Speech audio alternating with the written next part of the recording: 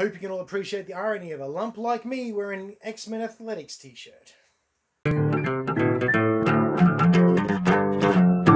X-Men Origins Wolverine. Directed by Gavin Hood and released in this year. I didn't write it down. Starring Hugh Jackman, Liev Schreiber, Lynn Collins and Danny Houston. And a whole bunch of others, but seriously, just go check the IMDb page, okay? With a production budget of $150 million, a worldwide taking of $373 million for a profit of $223 million. Not sure where the money went, but it probably wasn't the CGI. Okay, let's start with the good. The good is like the first act. It's pretty damn solid.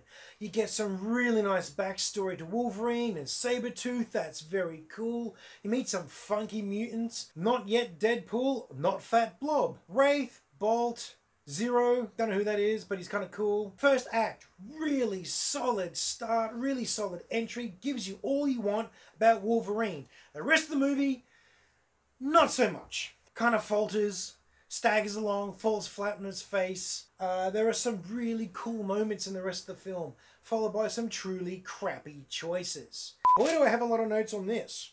Primarily amongst the jump out crappy bits is the CGI. Wolverine's flippin' claws keep changing. They look real, they look super fake. They look streamlined and thin and to character, or they look like frickin' machetes. A little bit of research, they kept changing CGI companies. They had many people on contract doing the same thing at the same time, and no one was sharing notes apparently. Quality control was out having a cigarette. I just don't know what happened.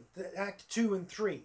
The key point where the movie falls over is when Wolverine runs away from the facility and ends up at this farmhouse. And you got this sequence that meant to be the nice humanizing moment where he reconnects with his humanity and meets some nice elderly people. It is so rushed. They pretty much adopt him in 10 seconds.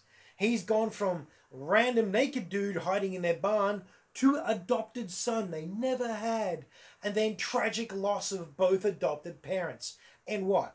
Had to be less than 10 minutes. Stretch that sequence out for the whole second act would have been better than jamming all the other crap in the middle there. This mutant and that mutant. Hell, Cyclops turning up young as a school kid in school, getting abducted by Sabretooth, taken by Stryker and experimented on. Would have been really cool to mention that, you know, in the other movies. But of course you can't because of retconning. And the retconning doesn't make any sense because I'm pretty sure that, you know, Cyclops remember the great big scary guy that kidnaps him, turning up again later in the first scene, well, main scene of the X-Men 1 movie.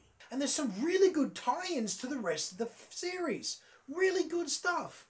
Right next to really bad stuff that makes no damn sense. There's no reason to have it there. And Gambit! Gambit's appearance is cool until it's really not. Gambit versus Wolverine little throwdown. It's unnecessary, it's goofy, it's pointless. There's no script-based reason for those two to be fighting other than someone wanted to make it look cool, and then it didn't look cool anyway. I'd say that Gambit was the most shoehorned in character, except I'd be wrong. That title's competing for the badly mismanaged mishmash Deadpool character. The fact that you have Emma Frost in the third act, and she's not just a cameo, she's got lines, she's got things to do. She's actually really cool, and that Cyclops they got in there, he's also cool. You get this little moment, this little vision of a movie you prefer to be watching. Just for a moment. And then it's gone because bloody Charles Xavier turns up. Walking. At the very end to save the day and rescue all these mutants. Doesn't make any sense. Why is he walking? Why is Xavier walking in this part of the film? Oh, and the way it's CGI'd in, the way they've jammed this into the world, looks laughable. This looks like such a stitched job reshoot that I hope it is. I mean, it's still entertaining, there's still some cool fights, but then they stretch reality, they stretch physics, they stretch the mutant powers right out. Here's one that really jumps out, okay? Wolverine gets shot in the head twice with adamantium bullets. There are holes in his adamantium skull, and his brain is soup. Here's my thing.